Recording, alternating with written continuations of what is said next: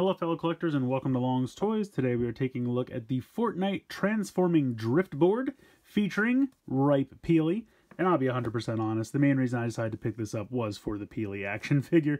I just think that skin is hilarious and very excited to get this. It does come with two different kind of surfboard pieces here. Apparently one is the driftboard, one is the surfboard. And then there's this piece underneath that has kind of like a wind-up motorized function. So you can like put everything on top of there and it should move it around. I think it looks kind of neat. You can see it does fit one 4-inch action figure, which of course Peely is. If we take a look on the back, you can see it says transform between driftboard and the surfboard.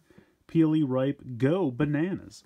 And then it has some other vehicles that I guess are also available. So these are from Jazzwares, I think. Yeah, Jazzwares. Which I have to say, they've been doing a pretty good job with all the Fortnite action figures so far, so I'm pretty happy with them. But, yeah, so without further ado, I'm going to go ahead and get this guy out of the box here, and we'll take a closer look. Up first, we'll take a look at Peely, because like I said, he was the main reason I decided to pick up this set. Now, they do have a regular Peely, just kind of a normal yellow banana, but I have to say, I really think this Ripe variant is spot on. Get it? Spot on. Anyway, the brown spots to show the ripening of the banana peel, really well done. I think they did a great job with that. You have the Nana sticker there, which I think is really fun. You do have a peg hole in the back, so if you have any backpacks or back bling or whatever they call it, you know, you can peg that on from other sets. None included in this set. But you have part of the peel at the top starting to peel away. I think that's a great touch. And I just love his expression. I mean, the giant eyes with the tiny little mouth. It's a great character design. I'm a big fan of this guy. He comes with this gold sniper rifle. Pretty neat. And that just fits in his hand pretty easily. You would be able to switch that out with any of the other characters or figures that you might have for this line. Gonna put that off to the side. We'll talk about articulation. Now, obviously, the banana part of his body is pretty solid, so not really any articulation there. But you do have a hinge in the shoulder, as well as a rotation. And then you have a hinge and a rotation in the elbow, so it's a very similar joint. And then you can move that around. And then you do have a rotation and a hinge in the wrist as well. Be careful though, because the hinge joint is a little tight on mine, so I don't want it to snap. So be careful with that if you decide to pick this up. You have a ball joint here in the waist. Now it feels like there's a little bit of movement like for both pieces here, but I think that's just the way it's assembled. I think it's just supposed to be a ball joint there. You have a thigh swivel.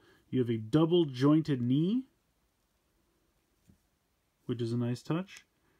And then you have a hinge in the ankle as well as a rotation there, so should have no trouble getting him to stand, getting him in a lot of nice poses. And I'll go ahead and give him his weapon back. But yeah, he looks great. I love him. No complaints. Like I said, just be a little gentle with the wrists. Other than that, he's pretty great. So I'm going to put him off to the side and we'll take a look at this surfboard. So yeah, it's a surfboard. There's not really too much to it.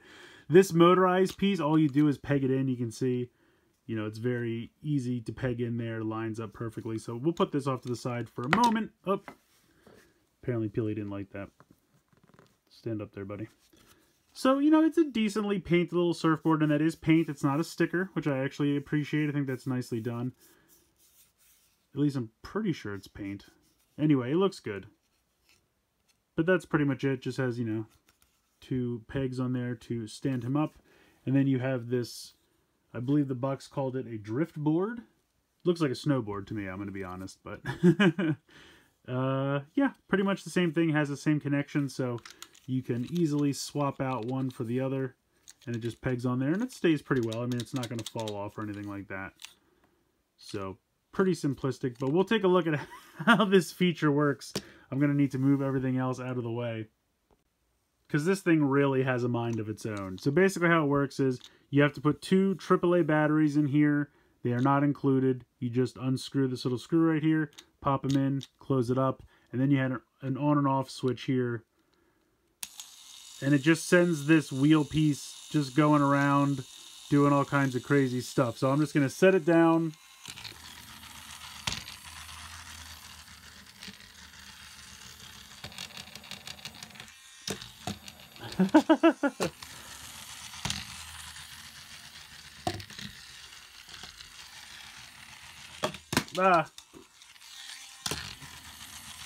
Every time. So anyway, it just goes around. Like, that thing just spins in all different kinds of directions. As far as I can tell, there's no rhyme or reason to it. It just goes all over the place. And like I said, if you wanted to switch this out, and then go ahead and peg this on, and then turn it back on, we'll see.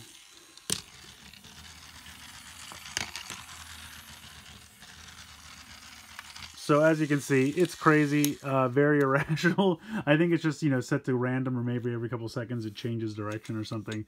I'm not really sure, but it's definitely something that if you wanted to really just let it go on its own accord, you need a lot of space. So maybe a big open section of like a linoleum floor, maybe like in your kitchen or a bathroom or something like that, because I don't think carpet would work very well.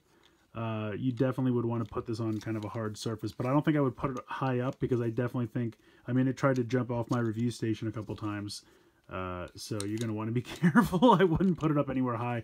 I think it's pretty durable, honestly. I think if this fell, I don't think it would shatter or anything like that, but it's definitely quite erratic, so just be careful with that. Now, if we bring Peely back in, like I said, he does have 2 peg holes there on the bottom of his feet, and then you can just go ahead and peg him in. And he fits pretty snugly. Honestly, it almost seems like it's not going to work, but then you kind of push it in. I don't know why the pegs on this are so massive. Like, because honestly, the peg holes on the bottom seem kind of standard. And if I zoom in, it almost looks like I'm stretching them out. And you can kind of see there, like, see how there's kind of a hexagon shape to this one? And this one is a solid circle now, because these peg holes or these pegs are too big. So that's a little weird. And I don't really feel like this one might be a little bit smaller, but I feel like it's the same problem. And I don't know why they did this. It's, you make both parts of the toy.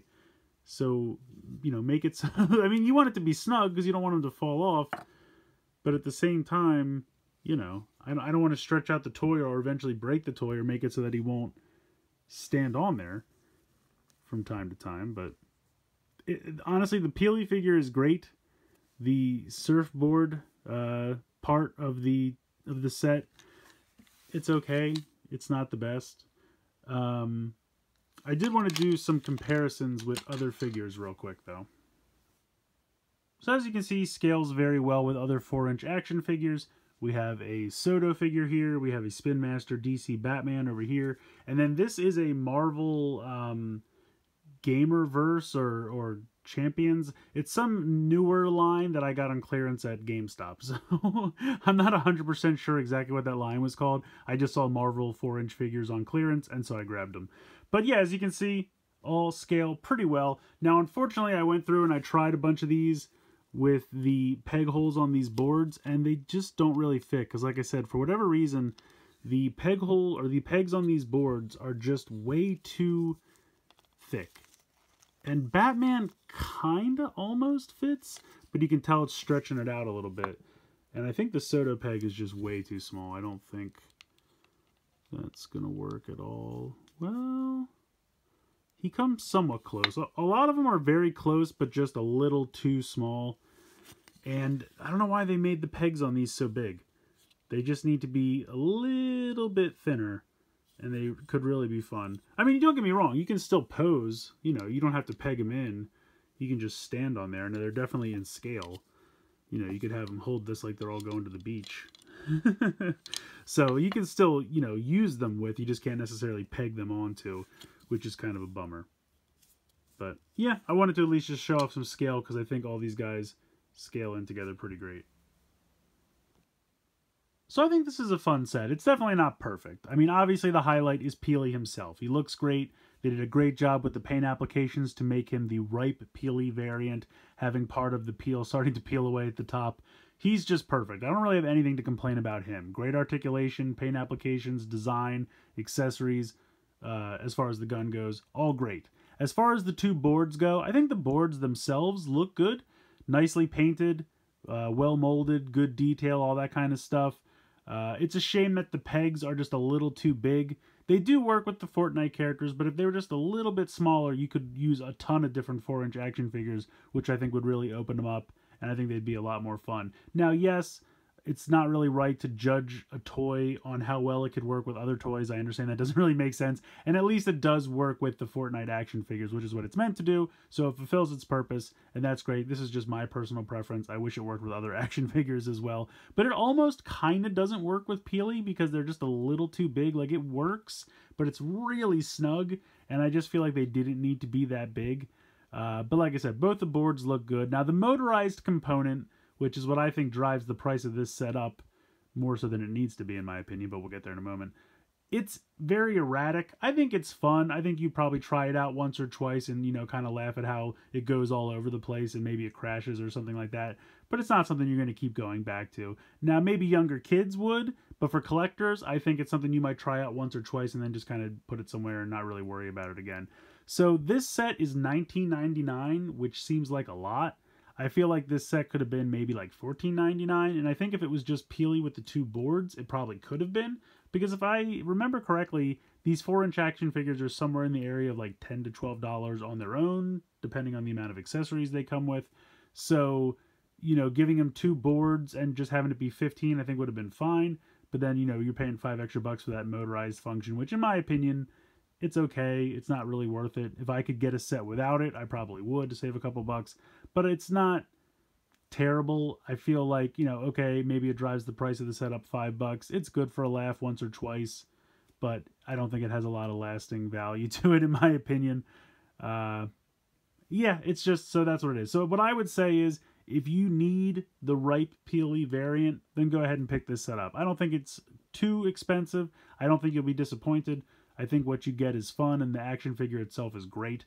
If you already have the regular Peely and you don't really care about the ripe variant, then I would say you could probably skip this set. I don't think the board itself is enough of a reason to pick this set up, but if you definitely want this version of Peely, the board's a decent accessory, but not a driving force enough on its own to pick this set up, if that makes sense. So let me know what you guys think in the comments below. Please like, share, and subscribe. Hope you guys enjoyed the video, and as always, thanks so much for watching.